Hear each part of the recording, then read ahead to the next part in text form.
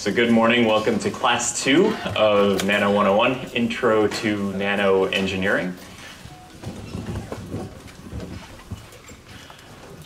I'm going to do something this year that I've never done in a class, and that is to record videos of all the lectures and put them on YouTube.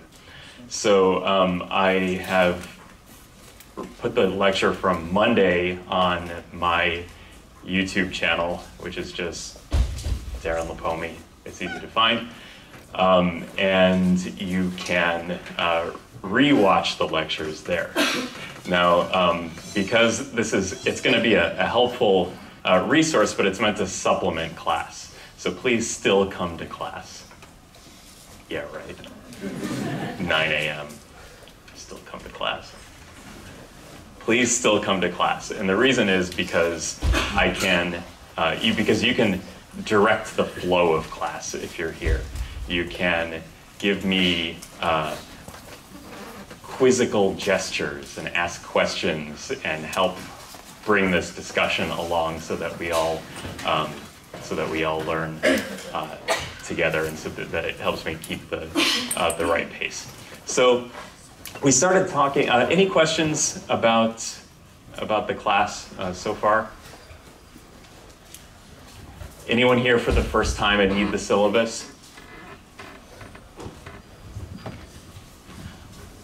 Also, I should say that I'm not going to guarantee. Can you come down and get it? Yeah. I can't guarantee that I will always upload the video to YouTube, because kind of takes a while to do it. So it's just going to be a supplement. You still have to come to class, and there may be bonus points involved on randomly selected days for people that are actually sitting in class. So that I can guarantee that there may be bonus points. Okay, last time we started talking about different effects of size confinement, and in particular, we were talking about surface tension as a manifestation of the fact that a molecule would rather be in the bulk of either a solid or a liquid, but there's only a surface tension in a liquid because the bulk of a liquid doesn't actually store any mechanical energy, it just sloshes around. Whereas in a liquid, it's the surface that stores mechanical energy, because molecules in the bulk don't want to go to the surface because they lose all of their valency, or they lose several molecules with which they are bonded by van der Waals force, or hydrogen bonding, or ionic bonding, or what have you. So it creates some interesting phenomena. We talked about sandcastles. So imagine that this solid means sand, and imagine that there's this liquid bridge in between. And you can do this experiment at home just by running your finger underwater and then going like this. And you can actually see the meniscus form between your fingers, and you can actually feel a little bit of the force, right, as that meniscus gets stretched out and finally snaps. So why does there was a question that ended class last time. Why does this meniscus want to stretch out like this, which has the effect of bringing the solid surfaces together? Well, it only occurs when the solid surfaces have a high enough surface energy. It's high enough in electrostatic potential energy to want to be covered by this liquid, which lowers the electrostatic potential energy of the system. Now, it's a complex balance between the liquid-solid interface, the liquid-gas interface, and the solid-gas interface. But in general, in order to minimize the energy of the system, the meniscus wants to spread out in the direction of its concave surface. And that driving force is manifested in something called the Laplace pressure, which is the pressure difference between the medium, in this case the gas, and the liquid. In the case of a bubble or droplet, the Laplace pressure, and this is all from last time, I just wanted to redraw it before class started. In the case of the bubble or droplet, the Laplace pressure is the pressure difference created by an interfacial tension of the Laplace pressure, always wanting to squeeze the bubble or droplet in to reduce the amount of interface, because interface is bad in a way. Interface is high in potential energy, so we want to reduce the amount of interface we have, hence why a surface tension always wants to shrink the size of the surface. And this relation is, for a case of a spherical droplet, we have 2 gamma over r, and that gives you the Laplace pressure, which again is the pressure difference. It's not the absolute pressure in here, it's the pressure difference between inside the bubble or droplet and the outside. Yeah? So is the force always points inward, whether it's bubble or droplet, or is this in the case of with gas and sustainable liquid medium? That's a good question. It always points inward, whether it's a bubble or a droplet. Because in each case, what it's trying to do is minimize the interfacial area. In the case of a meniscus, which is the opposite of a bubble or droplet, it points outward. And the way to think about this is you can picture the Laplace pressure as a little bit like a satellite dish. So the Laplace pressure vector always points outward from the concave surface, from the concave interface. Now the Laplace pressure, okay, how much pressure difference could there actually be? And this is actually quite a profound insight from the effects of size confinement, in that if you just plug some numbers in here, imagine an air bubble in water.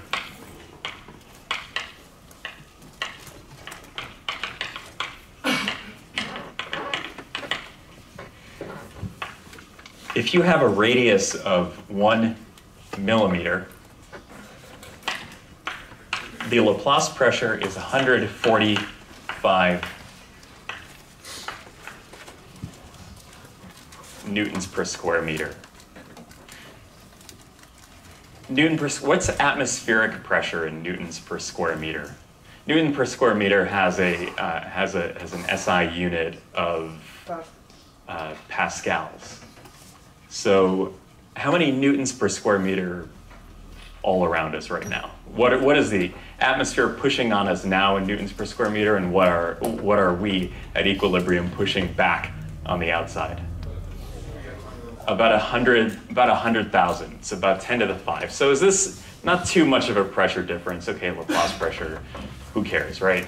Well, if you shrink this bubble down by an order of magnitude, by 3 orders of magnitude, to 1 micron, so a little bit less than so about 10 times less than the thickness of a human hair. What is the Laplace pressure? Now,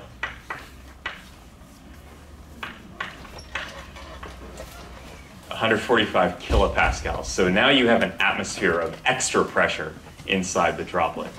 Now what if we have something that's truly nanoscopic? So we have R equals 10 nanometers, or nanometers, if you prefer.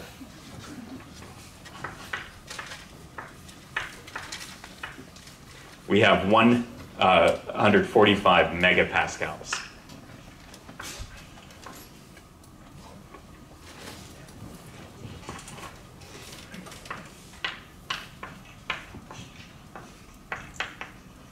Or 140 atmospheres. So in fact, there's some research being done on the use of bubbles and droplets as like bombs, as nanoscopic bombs. You can functionalize the interface and you can target a bubble or droplet to say a cancer cell. And it fuses with the cancer cell. Then all that pressure could be released and you could blow up the target, because there's all this extra pressure inside the droplet. And this is all an effect of trying to shrink the interfacial area itself. Okay, so interestingly, we talked a little bit about van der Waals forces before, and thinking about structures in nature that take advantage of forces over small distances. Has anybody ever seen a gecko walk around on a wall or a ceiling? So how does it do that? How does the gecko foot stick? to something. Yep. Okay, so by the van der Waals force, I'm going to play devil's advocate. Why couldn't it be by a capillary force? So suppose you have geckos live in humid environments, in rainforest and equatorial climates. So it's very humid there. There's a little film of water on pretty much every surface. So why wouldn't the gecko foot stick? And by the way, the gecko foot is like a toothbrush, or every little setae, what is this called? Setae is subdivided into a lot of little spatula.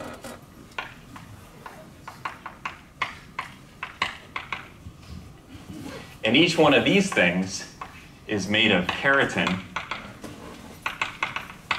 which is a protein found in skin and sort of medium soft tissue in biological systems. And it is about, this is what you use to grill, flip eggs and stuff. This is about 100 nanometers on a side. So how is it working? How's the gecko foot working? Suppose you come up to a tree or something, and then you can form a capillary bridge with the tree. So for a long time, well, actually originally it was predicted that a gecko foot just sticks by van der Waals force. Then a very famous paper came out, and it said, no, it's by capillary forces, because we have as you increase the relative humidity, the adhesion of a gecko foot, the poor gecko, they actually did this in a lab, the adhesion of the gecko actually increases. So they thought, well, throw out van der Waals force, it's all capillary forces. It's all these capillary bridges, the same way that sandcastles are made. But there was another paper a couple of years later, and in fact, this is after 2010. So as much as we're doing in as much sophistication as there is in science and medicine and commercial aviation and consumer electronics, we still just only figured out how geckos stick to walls. There is an effect of humidity on the adhesion, but it's because it changes the mechanical properties of the keratin. So the keratin is able to conform even more nanoscopically to the atomically rough surfaces of trees and walls, so that it's harder to pull off. So what it does is it increases the the integrated surface area of contact between the gecko feet and the surface. So there is an influence of relative humidity, which points to capillary forces, but it's been shown that you change the mechanical properties, you make the keratin more sticky. Same way that glue works, by the way, or adhesive tape works. So you have some Scotch tape and it sticks to a wall. Why does it stick to a wall? Is there any chemical bonding to the wall? No. It's purely van der Waals force. Now, why doesn't the backside of tape stick to walls? Why does only the sticky side of tape stick to walls? Because it's softer. Because it's softer, it's a viscoelastic polymer that can conform to the nanoscopic features and roughness in whatever surface that it's sticking to. And that greatly increases the integrated contact area, and the absolute value of the van der Waals force is therefore high enough to keep your posters or whatever sticking to walls. Yep.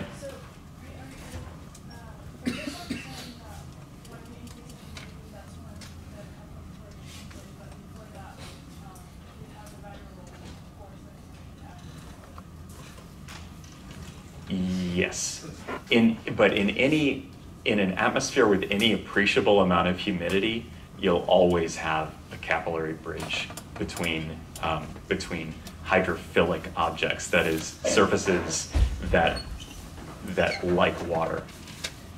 Yeah. So that's to say the capillary bridge is the primary method of adhesion? Right. Mm. Okay, so nanotechnology, the manifestations of nanoscience exist all around us in the form of gecko feet and capillarity. Interestingly, capillarity is one of the mechanisms by which water traverses the trunks of trees. So you have this sponge-like structure in the cellulose in a tree, say a redwood tree that could be 200 feet tall, and it is sufficient to the smallness of the apertures, or of the void space in the cellulose is enough to draw water up into the tree by capillary forces. So these are really significant effects. But what about engineered structures?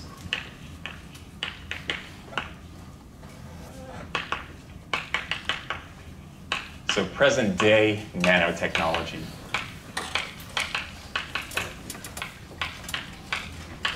A lot of things that we use every day and have used for 100 years are actually unintentionally nanostructured solutions, nano-engineered solutions. So carbon reinforced rubber.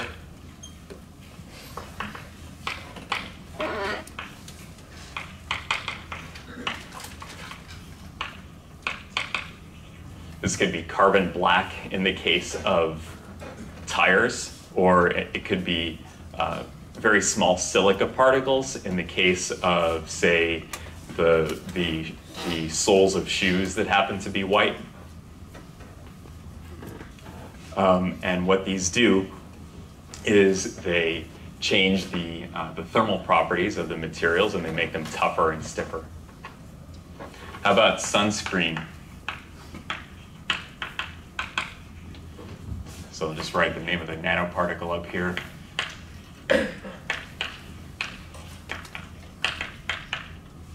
Or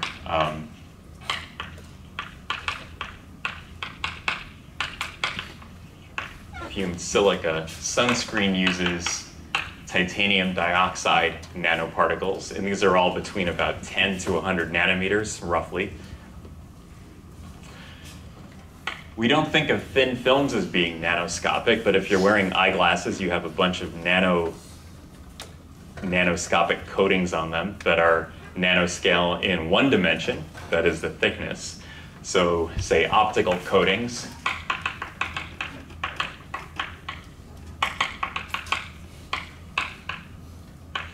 Like Scotch guarding.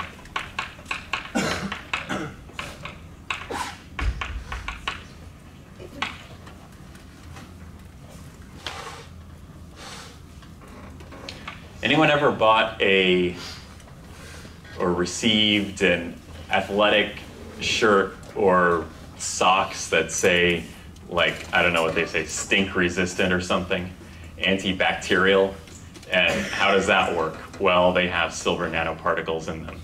And the silver nanoparticles are toxic to bacteria.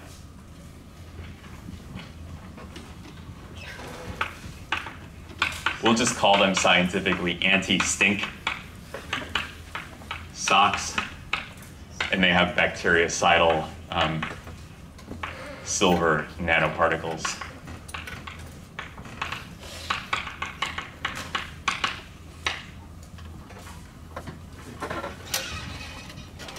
One of the biggest areas of nano-engineered solutions is in drug delivery. And many of you will probably go on to careers in this area.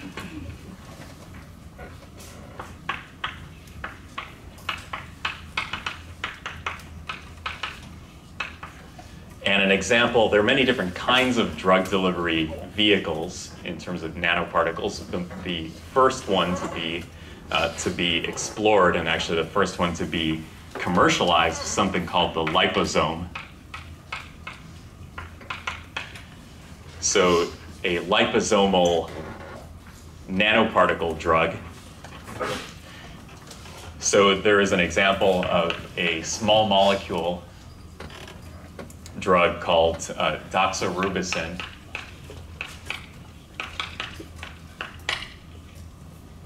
which is an anti-cancer drug.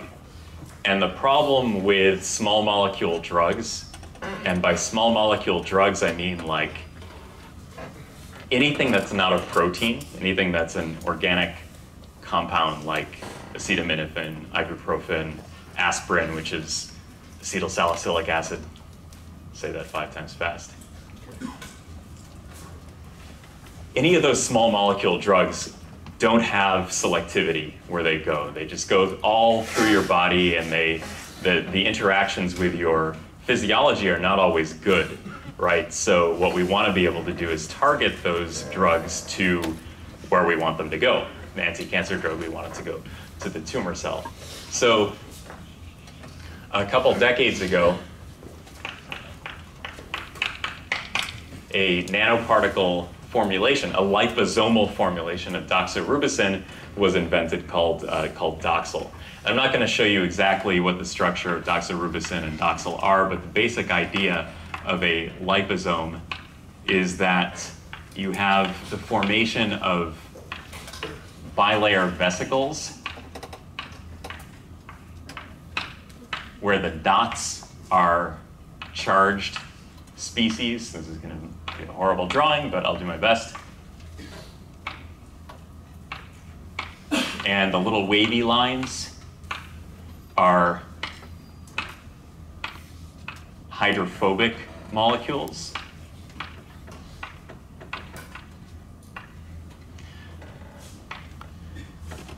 So this is the polar head group,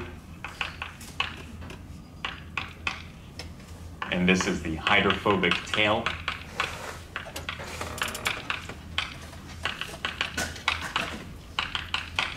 And the diameters of these nanoparticles could be somewhere between 10 to 100 nanometers. And because you have this type of particle, and it's roughly spherical in shape, it's called a bilayer vesicle.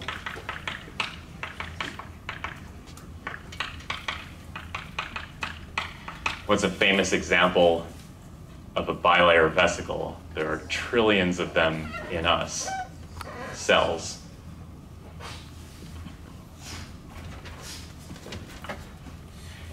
And because these structures form automatically, given the right conditions of putting these lipids in a solution, you have some choices of what you want to do. You can add some group on here.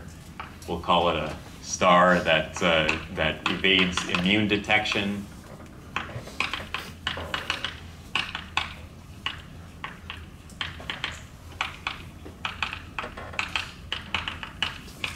You might also have some group, we'll call it a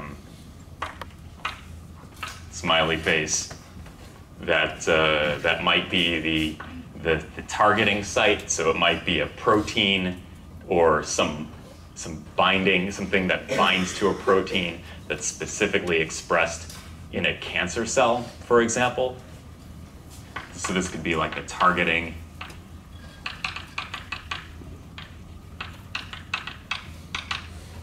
site. And in the middle, you would put a water-soluble drug.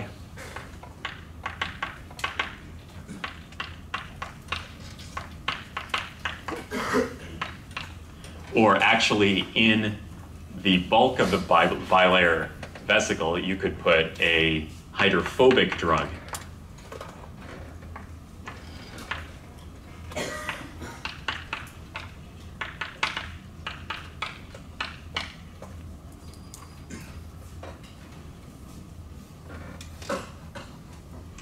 Okay, another example of commercial nanotechnology, then we'll move on to something else. What about microelectronics?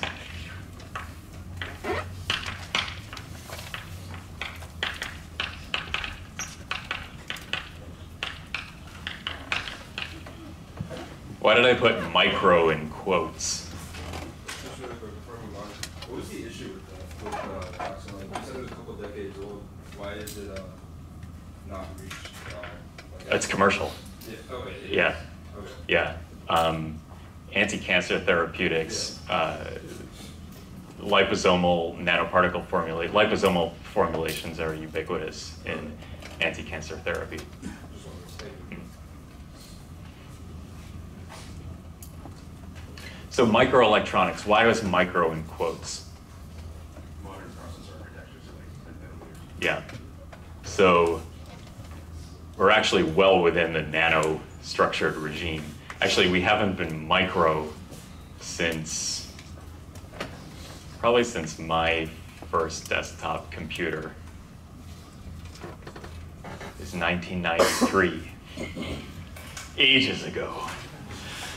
And it was a 486, it was an Intel 486, and I think it had like, well, this is gonna be on YouTube forever, so someone can just look it up if I'm wrong. I dare you.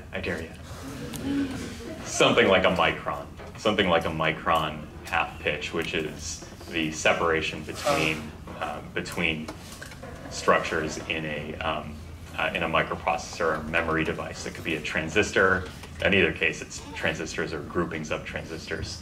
The smallest pitch producible by the processes now that we use are in 2017, somewhere around 10 nanometers.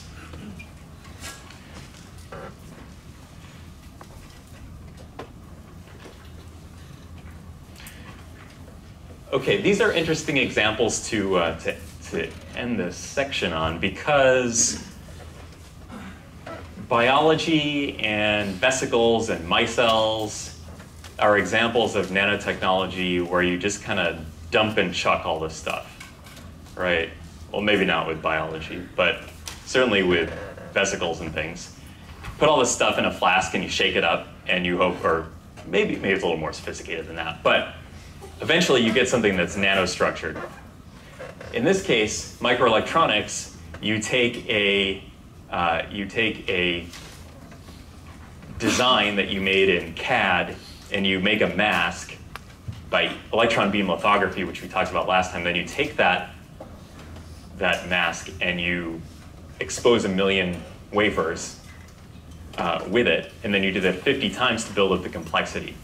So we call this, and so we call this bottom-up nanotechnology. And we call this, as microelectronics, as an archetype of top-down nanotechnology.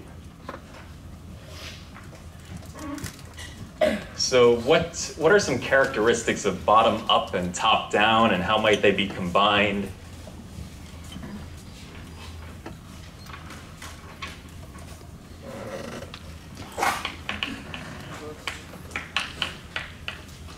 So top-down versus bottom-up.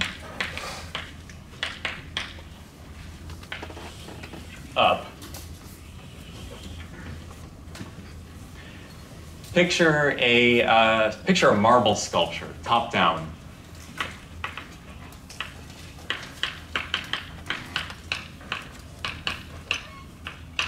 Where one takes, say, Michelangelo is carving David, and David was actually in that marble block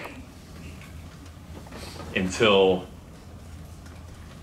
well, and what Michelangelo did was just release David from that marble block. Solid block, just chisel away at stuff until the sculpture appears. You can make a sculpture by bottom-up methods too, and that would be like a clay or porcelain sculpture.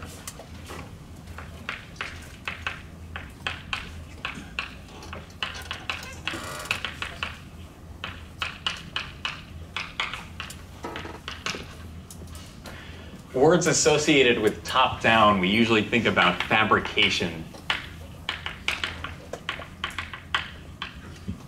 Fabrication is a funny word to use in science and engineering because it means, to some ears in some fields, that you fabricated your results.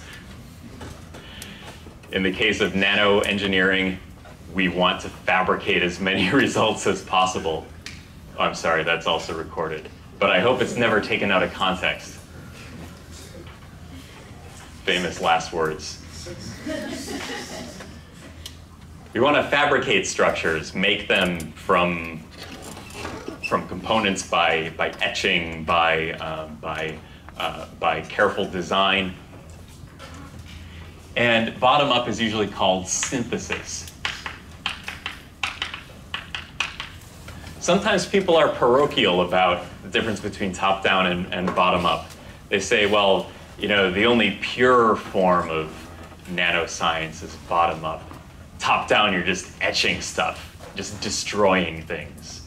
But that's really a kind of a chauvinistic way to approach really what are beautiful techniques on both sides. A lot of times top down is associated with hard materials like silicon and metals. Bottom up tends to be with soft materials, biological structures, and so on. Characteristically, top down is used in electronics. Bottom up is used in biology and medicine.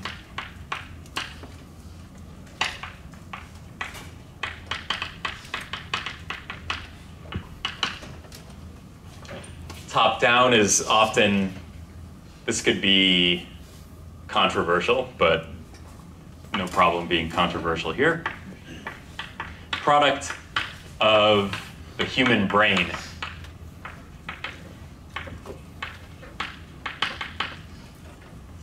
Whereas bottom up could be a natural consequence of thermodynamics.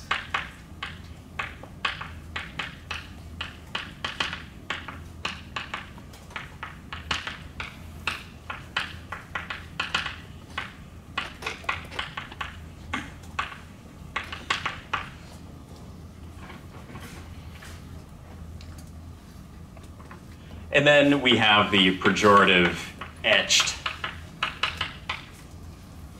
and versus assembled.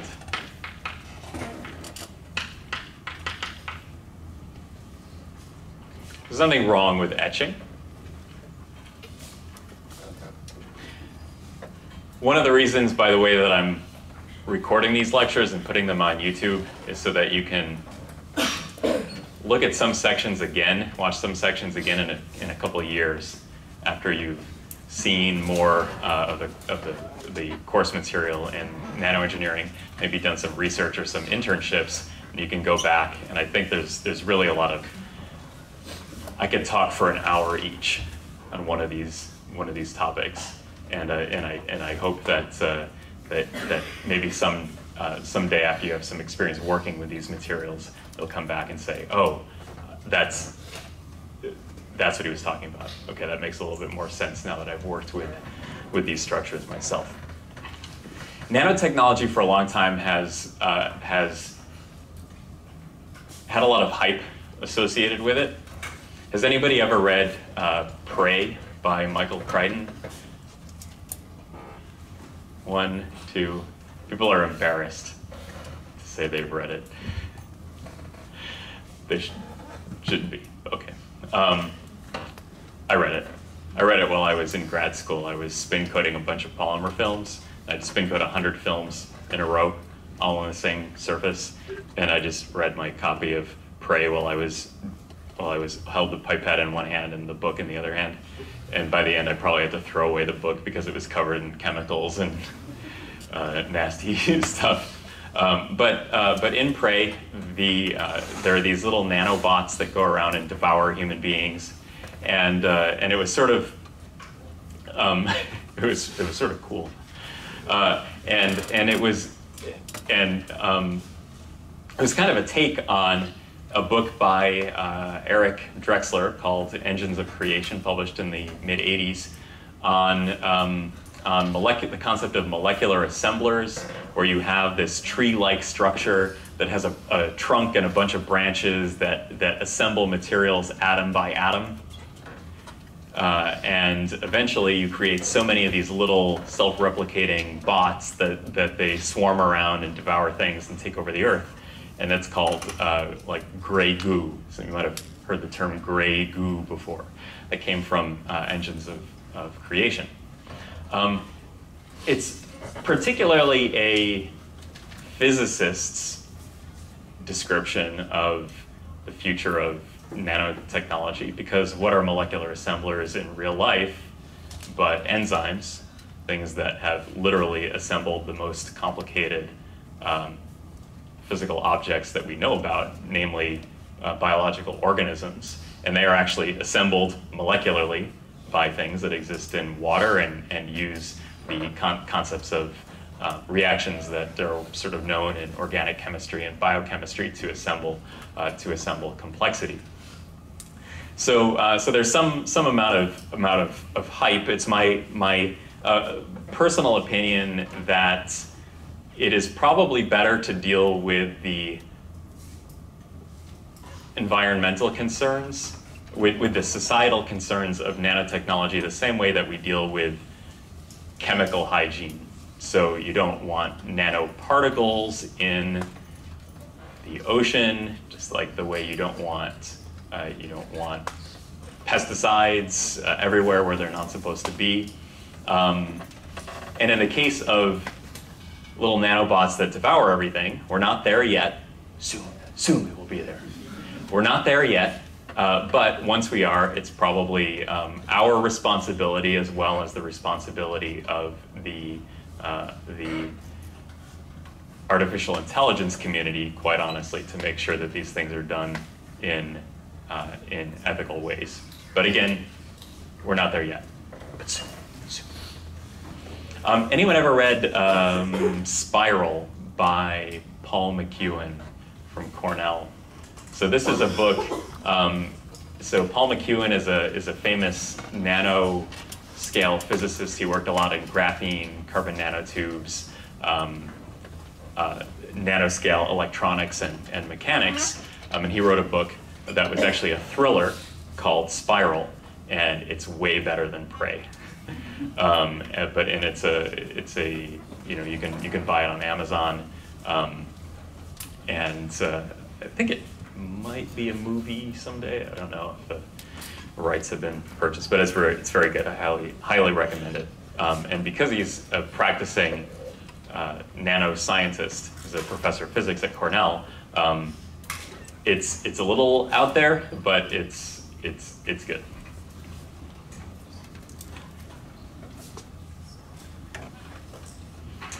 All right.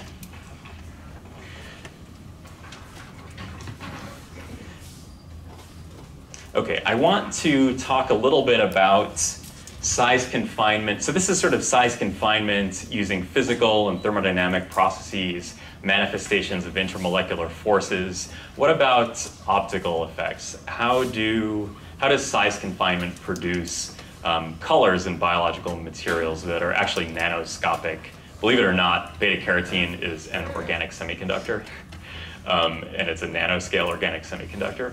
How does size confinement in structures, nanoscale structures like quantum dots, organic dye molecules, biological dye molecules, how does size confinement give rise to the colors? So before we get into that, we'll chat briefly about what happens when light interacts with matter.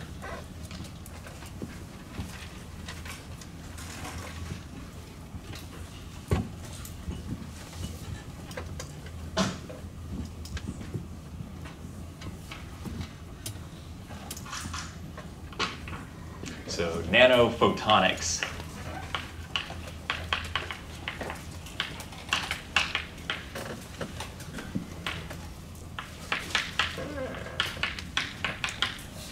Light, matter,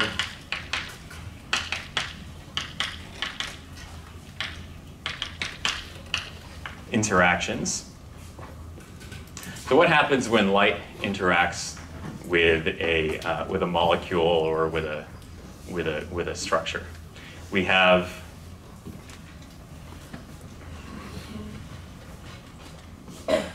Why is, how is this chalk, the chalk on the board interacting with the light? How do we see it?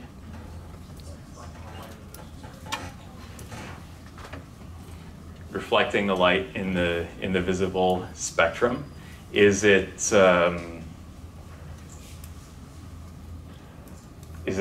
collimated light? That is, do we need to be standing in a particular relationship in order to see it, as though it were a laser? So it's scattered. If the light is scattered, the light comes down here, sees all of these little micron scale chalk particles in the grooves in the board, and it's scattering. It's scattered. So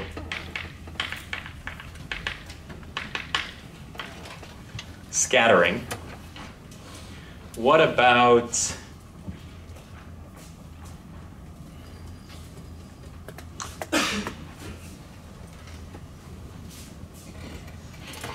this room is so gray, it's so hard to find something with some color in it.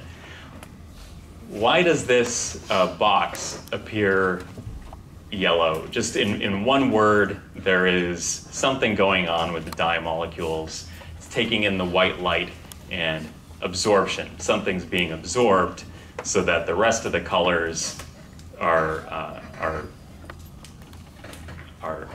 scattered or re-emitted.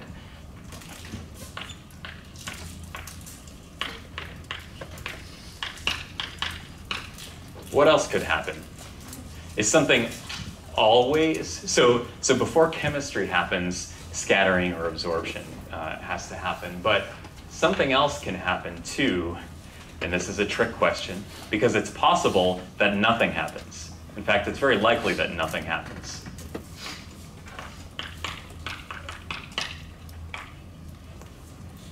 We have this whole board to explore the concept of nothing. Just kidding, we're not going to write anything there. Scattering. Scattering is what? Scattering, so when a photon comes, and a photon of course looks like this. Photon comes and strikes some kind of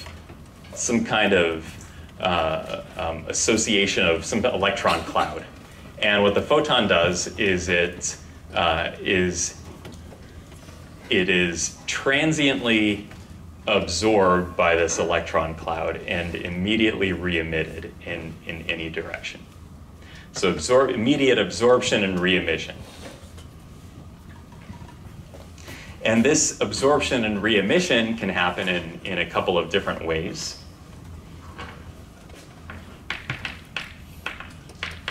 It's called elastic scattering.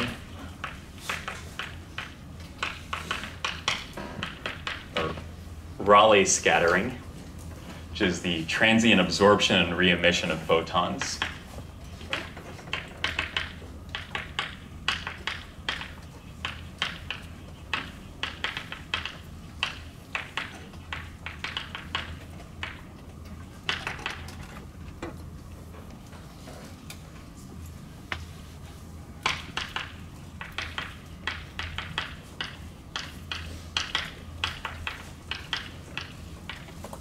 And there's no change in energy of the scattered photon. So a blue photon goes in, a blue photon is scattered.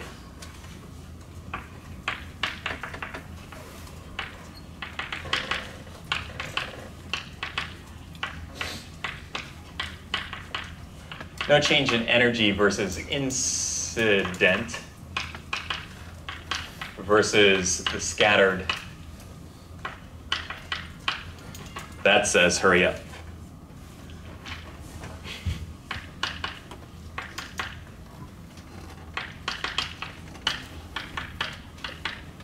That is, it's an alarm I set to me to tell myself to hurry up.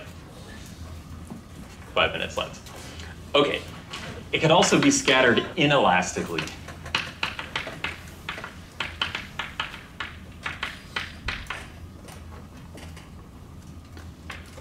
So what happens is that molecules and nanoparticles have some vibrational modes associated with them. It's primarily a molecular phenomenon. So molecules and parts of molecules, so therefore parts of nanoparticles made of molecules are vibrating to some frequency. And what happens is that a photon comes in and it scatters off of this vibrating molecule. And as the photon comes in, can I walk and chew gum at the same time? Let's see. The photon comes in, and then okay, you got it by my pantomime, great. Okay, so the energy of the vibration changes, and therefore it changes the energy of the scattered photon. So this is an inelastic process where the photon changes the vibrational frequency and therefore energy of the molecule,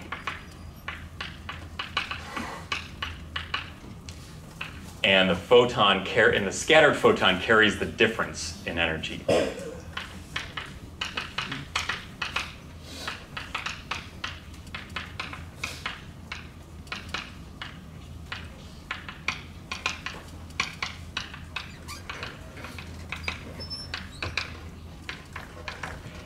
And this is called Raman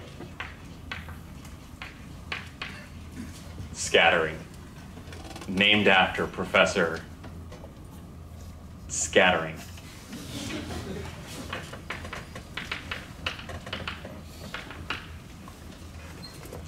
And there is a special kind of Raman scattering called surface enhanced.